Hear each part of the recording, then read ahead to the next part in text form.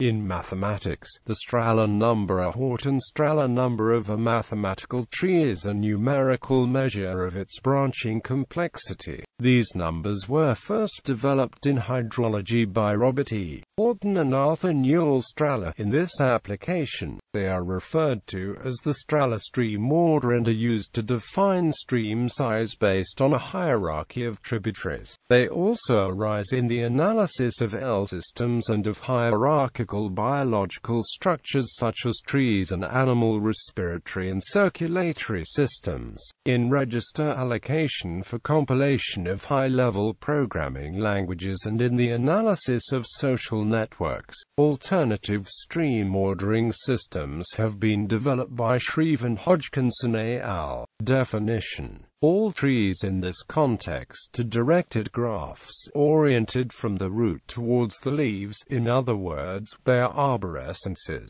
The degree of a node in a tree is just its number of children. One may assign a Strahler number to all nodes of a tree, in bottom-up order, as follows. If the node is a leaf, its Strahler number is 1. If the node has one child with Strahler number I, and all other children have Strahler numbers less than I, then the Strahler number of the node is I again. If the node has two or more children with Strahler number I, and no children with greater number, then the Strahler number of the node is I plus 1. The Strahler number of a tree is the number of its root node. Algorithmically, these numbers may be assigned by performing a depth-first search and assigning each node's number in post-order. The same numbers may also be generated via a pruning process in which the tree is simplified in a sequence of stages, where in each stage one removes all leaf nodes and all of the paths of degree 1 nodes leading to leaves.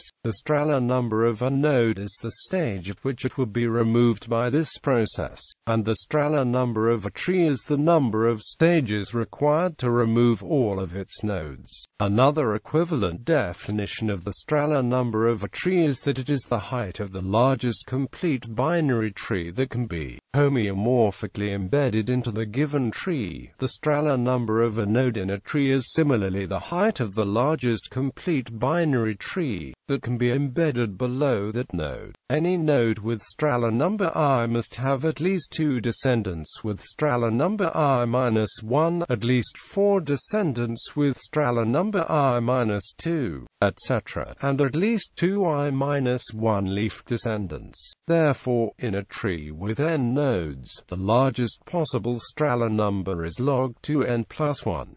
However, unless the tree forms a complete binary tree, its Strahler number will be less than this bound. In an n-node binary tree, chosen uniformly at random among all possible binary trees, the expected index of the root is with high probability very close to log 4n. Applications: river networks. In the application of the Strahler stream order to hydrology, each segment of a stream or river within a river network is treated as a node in a tree, with the next segment downstream as its parent. When two first-order streams come together, they form a second-order stream. When two second-order streams come together, they form a third-order stream. Streams of lower order joining a higher-order stream do not change the order of the higher stream. Thus, if a first-order stream joins a second-order stream, it remains a second-order stream. It is not until a second-order stream combines with another second-order stream that it becomes a third-order stream. As with mathematical trees, a segment with index I must be fed by at least 2 I-1 different tributaries of index 1.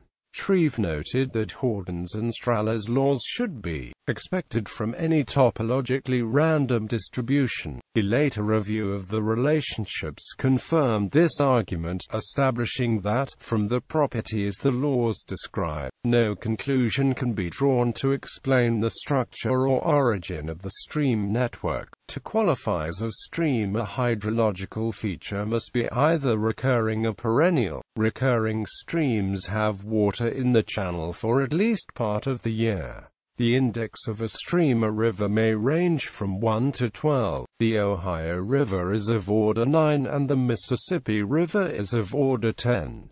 Estimates of that 80% of the streams on the planet are first to third order headwater streams. If the bifurcation ratio of a river network is low, there is a higher chance of flooding, as the water will be concentrated in one channel rather than spread out, as a higher bifurcation ratio would indicate. The bifurcation ratio can also show which parts of a drainage basin is more likely to flood, comparatively, by looking at the separate ratios. Most British rivers have a bifurcation ratio of between 3 and 5. Glaser et al. Describe how to compute Strahler stream order values in a GIS application. This algorithm is implemented by Rivix, an Hierarchical 10.2.1 tool. The input to their algorithm is a network of the center lines of the bodies of water, represented as arcs joined at nodes. Lake boundaries and river banks should not be used as arcs, as these will generally form a non-tree network with an incorrect topology. Other hierarchical systems. The Strahler numbering may be applied in the statistical analysis of any hierarchical system, not just to rivers. Arenas et al. Describe an application of the E.Horton-Strahler index in the analysis of social networks. Ehrenfeucht, Rosenberg and Amp. Vermeer applied a variant of Strahler numbering, which they called tree rank, to the analysis of L systems. Strahler numbering has also been applied to biological hierarchies such as the branching structures of trees and of animal respiratory and circulatory systems.